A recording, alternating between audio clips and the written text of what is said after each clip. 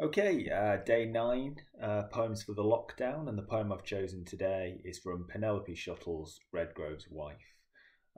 This is a great collection, I think, because it almost reads, even though the poems are all very distinct, as one long poem. And it's a kind of elegy, certainly, for the poet's late husband, Peter Redgrove, but at the same time, it's not just mournful or elegiac, it's also very playful and has a real kind of sense of fun about it. And the poem that I've chosen to read today certainly exemplifies that. Things You Can't Post, which is something by all accounts, a title that Penelope Shuttle found from a Royal Mail leaflet and then decided to kind of imaginatively riff on. And it seems quite an appropriate poem to be reading at a time where various restrictions are imposed upon us, and we're imposing upon ourselves in order to slow the spread of the virus. Things you can't post.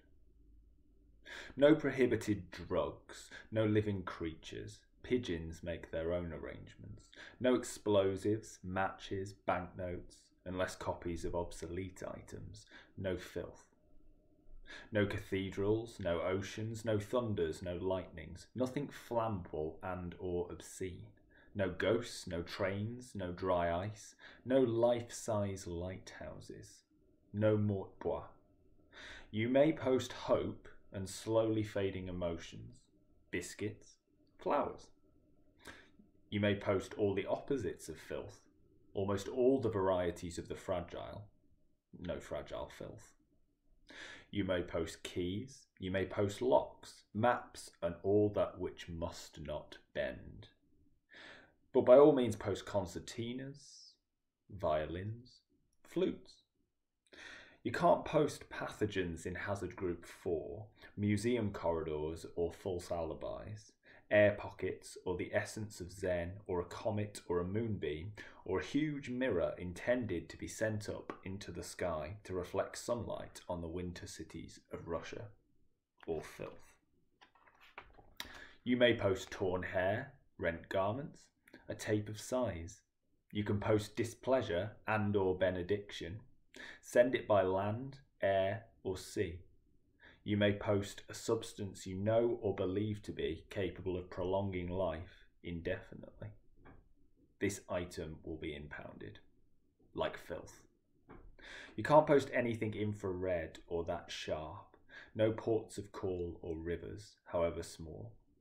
You can't, remember, post me. I can't post you. But you may post as many kisses as you think necessary. Kisses are no longer regarded as filth.